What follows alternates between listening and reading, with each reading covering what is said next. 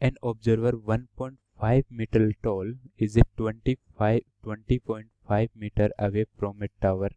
22 meter high. Determine the angle of elevation of a top of tower from a eye of a observer. ठीक है, तो देखो सबसे पहले ये हमारे पास हॉरिजॉन्टल एक ग्राउंड लेवल है, ठीक है, इस पे एक 22 मीटर का ये एक टावर है, ठीक है,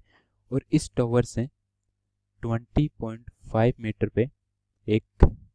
ऑब्जर्वर है जिसकी हाइट है वो 1.5 मीटर है, ठीक है। तो ये हमारे पास ये हॉरिजॉन्टल लाइन हम एक ड्रॉ करेंगे ग्राउंड के लेवल में, ठीक है, और हमें ये angle of evaluation find out करना है, ये थीटा, ठीक है। तो इसके लिए हम क्या करेंगे, देखो सबसे पहले ये 1.5 मीटर है, ठीक है, और ये टोटल 20 मीटर है, तो ये हाइट कितनी आ जाएगी यहाँ से, ये हाइट, ठीक है, ये हाइट हो जाएगी अपने पास 22 टोटल है, माइनस 1.5 कर देंगे तो ये हमारे पास कितनी आ जाएगी 20.5, ठीक है। अब ये 20.5 है और ये हमारे पास क्या है, ये भी 20.5 है, देखो ये 20.5 है तो ये भी 20.5 होगी,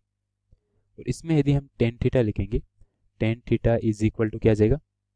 दिस अपॉन दिस, ठीक है, तो 20.5 अपॉन 20.5, तो ये इससे कैंसिल आउट हो गया 1 आ गया, और टेन थीटा की वैल्यू 1 कहाँ पे होती है, जब थीटा पाई बाई 4,